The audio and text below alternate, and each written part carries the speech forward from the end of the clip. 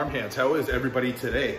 Well, today's episode, we are going to do a little bit of a Zoa Garden. We're gonna head into the city right now. A buddy of mine just framed me up a whole bunch of some high-end Zoas. So that is our plan. The Zoas that we're gonna pick up today are gonna be red candy apple, original pink krakens, big R space chaos, coal eyes, GB fireball, and sticker shock. These ones are very nice, bright. They're gonna throw up really nice colors in the Hulk. So that's our plan today. I'm gonna show you what product we're gonna use to glue all these frags onto the rock. It works awesome. So that is our plan. So there's the Hulk. It's still early morning. He's just starting to wake up. His green light is on over the top, but fish are out and about a bit. You guys can see them all schooling around together. So the plan is we're gonna build a new little Zoa garden right here with the ones that we're gonna get.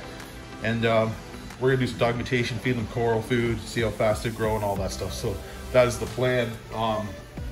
Over here, we're gonna use some of the Polyp Lab glue. This is the premium glue. This stuff works really awesome. So that is the plan that we're gonna be working on that. So yeah, everybody's waking up. Long's a sea urchin here, spine. He only comes out when it's dark, so he's doing his thing. But yeah, great addition to having in your tank. So we are gonna head into the city and go get those corals, and we're gonna come back. We're gonna use the coral glue, and then we're gonna get at her. Hey everybody, so I got the frag pack here. We got them all lined up. We got 7 different kinds. I got the 2 pieces of rock that I want to do the Zoa islands on. It's so much easier this way when you put them all on rock, because I don't want them getting onto the main rock display where all the acros, SPS corals are, so they don't mix in. So today we are gonna glue all of them onto the rock. We're gonna use Polyp Lab's premium coral glue. This stuff works awesome. And these little applicators here, I'll show you inside. So you got all these individual applicators. This stuff works really well. You can use it underwater. It keeps its pressure, so it works even better. But I like just using some rock I have right now that's dry. It works even better that way.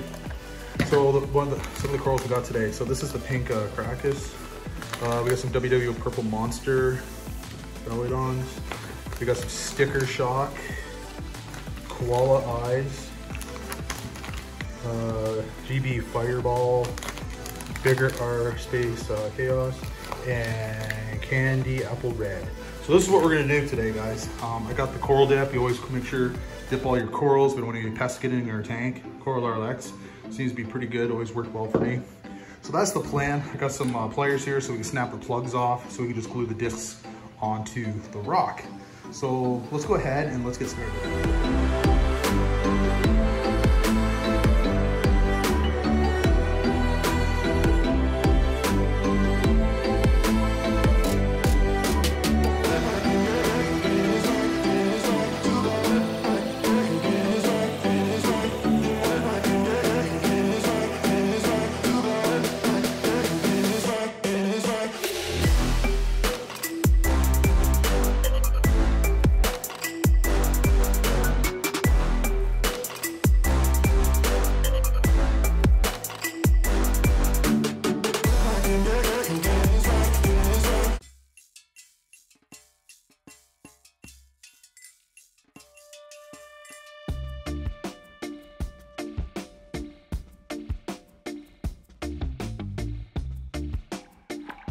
So we got the Zoas, they're all dipped in the Coral RX right now. Make sure you always dip your corals. It doesn't matter from what system. You don't want to take the chances. You don't want to have any pests getting in there, any flatworms or anything that's gonna, take over your tank.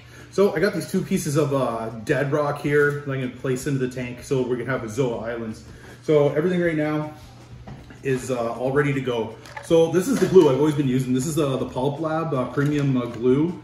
This stuff works pretty awesome. And what it is, it comes in, everyone has a little applicator. And all you have to do is you just pull it off. It's like any other kind of glue. And you just pierce the end of it, right here on the end. You just pierce that. And then you just screw the applicator on. So the pressure in this little thing, it always stays consistent, and you can use it underwater. I use it underwater all the time. Like if I get different acros and stuff, I can glue it right on the rock. But what I like about this, because I'm just making the islands, we're gonna do it out of the tank and put the corals right on here. And then we just take these, put them in the tank and take them out.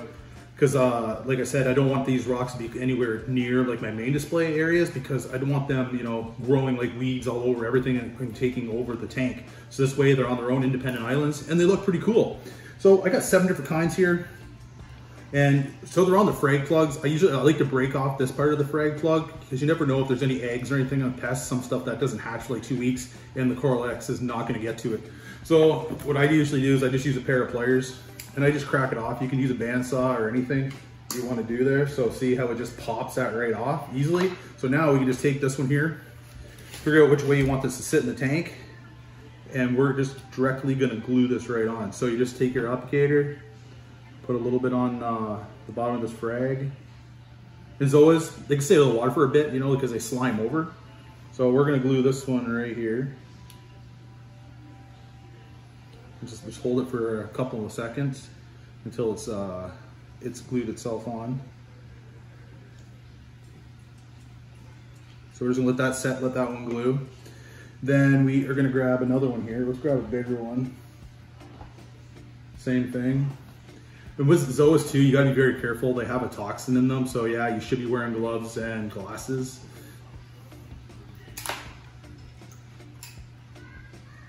So that one broke off again. So let's put a little glue.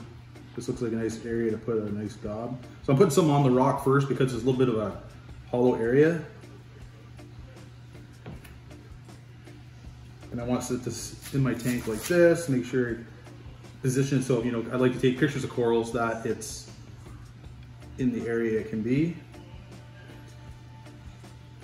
So let's let that one go. Let's move on to another one. So I got 7, we can put 3 a little bit. Break this one off.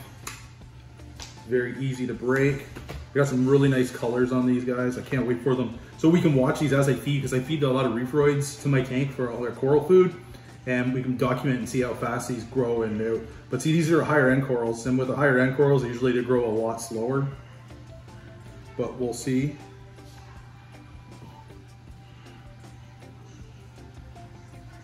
But with these zoas, at least inside the hulk, is gonna give it some color, because all the sticks and everything, they take so long to grow. This way we can get some nice colors in there. My other Zoa Gardens are doing pretty well. I haven't showed you guys those ones in a while. So let's keep going here. And this Pulp Lab premium glue, it works awesome.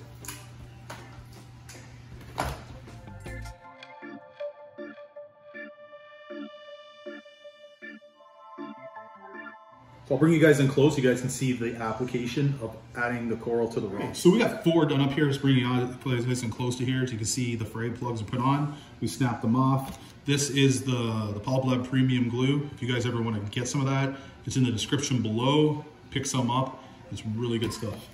So let's move on to another one.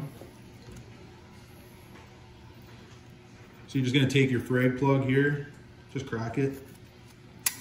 See that? Just pops right off. So now we're going to pick, so if this is in my tank, I'm looking at it. Let's put one right here. So I'm going to put a little application right here on that one. And then I'm going to glue a bunch onto the bottom here. See how easy that comes out? Do a nice little, yeah, be generous. There we go. Same thing. Face it so it'll be pointing at the camera. Like that. Let that one dry. This one here, we got a nice polyp on there. Same thing. Let's crack it off.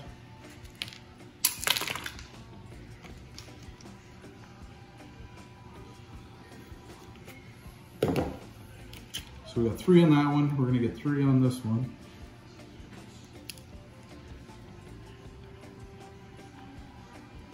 Might have to open another thing of glue. I like being generous because I don't like them falling off, and then you gotta climb back in the tank and get everything all done up again.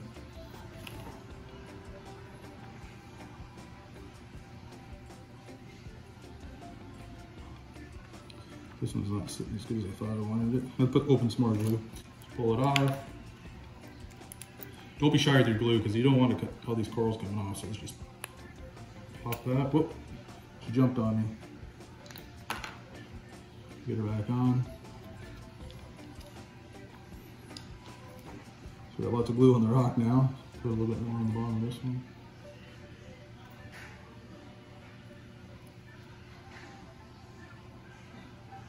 Alright, let's try this again. I like this spot right here because definitely be able to take some nice coral pictures. And don't glue your fingers to the rock. Damn. There we go. We'll just put a little bit more just on the edge.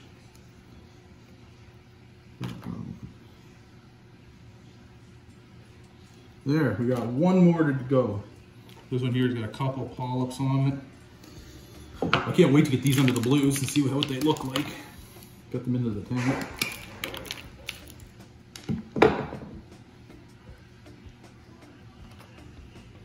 Let's put the next one on right here.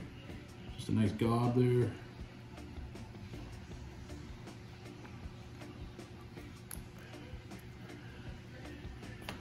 All right.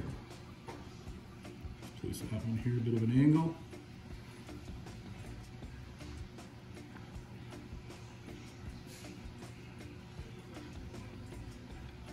There we go. Well, that was fun, guys. We got that all put together. Everything's glued on the rocks. So now all we have to do now, we're just letting this set a couple more minutes. Everything's gonna be solid. We're gonna go place these into the tank. We'll take some pictures and see. It's probably gonna take a little bit for them to open up, but as soon as they open up, I'll get you guys some pictures and some videos of those.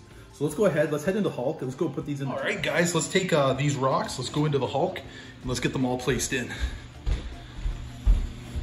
So much easier this way, gluing frags to it. Got my ladder already. Everybody's looking good. You see some of the other corals are just popping. So we just got to get this into the main display here.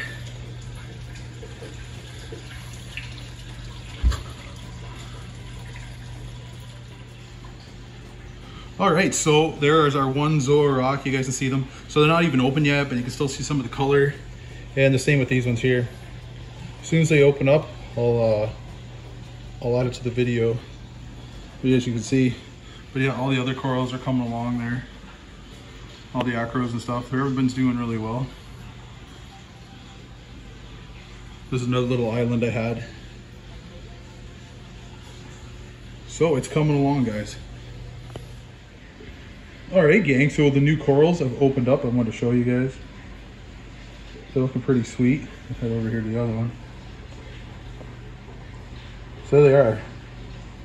So these are shoot with the Polyp Lab lens. I have to get up my other camera and really bring out the full potential of these corals and zoom in a lot closer. But you guys get the idea. So we'll do some updates and see how these babies turn out. All right, guys, so that is our little Zoa garden that we're doing today. So I'm gonna keep you guys up to date on how all these guys are doing. I can't wait for them just to overpopulate those rocks. It's gonna be sweet, you know, when they take over, and it's gonna give the Hulk a lot of color and a lot of pop. Everything's starting to grow out. The acros are still small. They're really hard to see. I'll do you an update. I don't know if you guys can see them all on there, but they're growing. They got a couple of them have some really nice colors, and all the fish are doing awesome, as you guys see there. But we got to do an update on how many fish I got in there right now. If you guys can guess, leave that comment below how many there is. All right. So thanks for tuning in this week. It was a little video, a little update for you. Hopefully you guys enjoyed it. If you guys could hit that like button, give me a thumbs up, that would be awesome. If you could hit that subscribe button, would even be better. So please subscribe and hit that like button.